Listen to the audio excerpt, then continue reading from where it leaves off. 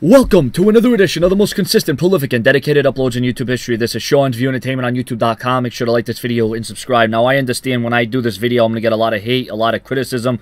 I'm going to have a lot of people that don't agree with me, and I'm sure it's all probably going to get death threats, but I don't just give a damn. I could care less, because let me tell you something right now. This whole CM Punk thing has gotten way, way out of hand. You know, CM Punk demanded that he be in the Wrestlemania main event. CM Punk demanded that he be WWE World Champion. He demanded that he gets a big push. He demanded this. He demanded that. Who in the hell does CM Punk think he is demanding all these things when the WWE has given CM Punk all that he can handle and more? Money in the Bank wins consecutively. WWE Championship runs, main event runs. Oh, well, Punk wasn't in the main event. It doesn't matter. He was given, He took the ball and he ran with it for over 400 days. For over 400 days, damn you. He main evented and headlined one of the biggest main events of WrestleMania against The Undertaker. Oh, well, Sean, it didn't close the show. It was still one of the featured main events. It was one of the marquee matches. CM Punk gets his own theme music by the cult of personality. Mr. McMahon paying the royalties to that music. CM Punk doesn't get his way. It's either his way or the highway. Who is CM Punk to demand anything? Oh, I want a WrestleMania main event. First of all, I want you to answer me this question right now. Answer me this question. Had CM Punk not left the WWE earlier than what was expected, CM Punk's original contract was supposed to be up in July. Why in the bluest of blue hells, as The Rock would say, why in the hell would the WWE push CM Punk to a main event, let alone a World Championship run, or be the main event of WrestleMania 30, when he is set to leave the company in July? What the hell sense does that make? I could see if CM Punk was going to sign an extension. I could see if CM Punk was going to stay with the company. Then the WWE could have put CM Punk in a main event slot. He could have got a World Championship run. But why in the bluest of blue hells would WWE risk the chance of giving CM Punk everything that he wants and listening to all his demands? Why should the WWE give in to CM Punk? Okay, oh, well, John Cena gets what he wants. John Cena gets this. He doesn't get... John Cena is committed, he is loyal, and he is dedicated. John Cena isn't just going to leave the WWE on short notice. And John Cena sure as hell isn't going to just not finish up the rest of his contract. CM Punk is going about this the wrong way. Listen, I feel bad, okay? I feel horrible that CM Punk has been injured and he's been working hurt. I feel horrible that he's been misdiagnosed. I feel horrible that it's the WWE's fault that they should have given CM Punk a long time off. The WWE should have saw these issues about CM Punk, but they didn't. But for CM Punk to be demanding all these things, I want a WrestleMania main event, I want a World Championship run, I want to face Daniel Bryan, I want to be, the last match to close the show at WrestleMania 30.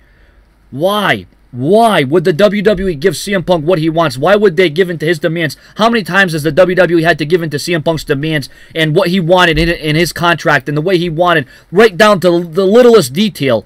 You say that CM Punk cares about you fans. You say that CM Punk loves the fans. He loves the admiration. Well, I think the CM Punk we're getting is telling a whole different story. Okay, I know you don't want to hear this. I know I'm going to get a lot of thumbs down. I know I'm going to get death threats. I know I'm going to have people that are going to come at me saying that I'm wrong. Well, you know what? I'm entitled to my opinion, and you're entitled to your opinion. There are going to be fans that are going to fight for CM Punk to the bitter end, just like I would fight to the bitter end for John Cena. But at least John Cena isn't, just giving up and leaving. That's not what John Cena is all about. Well, CM Punk's injured. Well, that's the excuse. Well, CM Punk has been injured for a very long time. CM Punk is an independently owned contractor. He could have got this stuff worked out on his own. CM Punk says he has saved up enough money. So if the WWE didn't want to look out for the best of CM Punk's interest, well, then why didn't CM Punk look out for the best in CM Punk's interest? Why didn't CM Punk look out for his health needs? The bottom line is I think these demands are completely ridiculous. I could see if CM Punk was staying with the WWE, then yes, give him that main event run. Give in to some of his demands.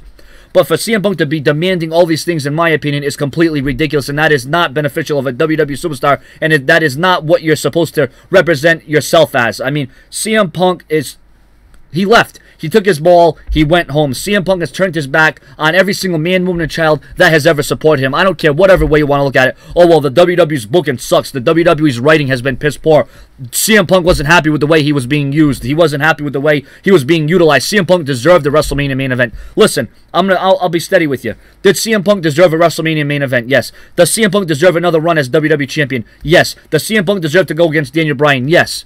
But does CM Punk deserve this right now, knowing that he may not sign a contract? Why would the WWE push CM Punk so hard, knowing that he was going to leave in July? And there's a major trust issue here. There's a failure to communicate, because obviously the WWE was right in not giving in to CM Punk's demands, because what did CM Punk do? He left. He just left. got up and left. Didn't like the WWE, didn't like what they were going to do, didn't like his positioning. So CM Punk, like a little baby, like a little girl, didn't like the position he was in, and he left. Months ago, CM Punk knew he was going to be in this spot. Months ago, CM Punk knew he was going to have a program with Triple H. He didn't have a problem with it then, but all of a sudden he has a problem with it now. I think there's a lot more to this than meets the eye, and there's some things that are not, you know, so coherent. There's things that are not really clear to me right now. But all I know is all these people on here who are defending and demanding that CM Punk gets what he wants is completely ridiculous. If he would have stayed with the WWE, that's one thing. But for CM Punk to leave the company earlier than what was expected, the WWE is right for not giving in to CM Punk's demands, because the WWE obviously had a feeling that this was going to happen. Subscribe.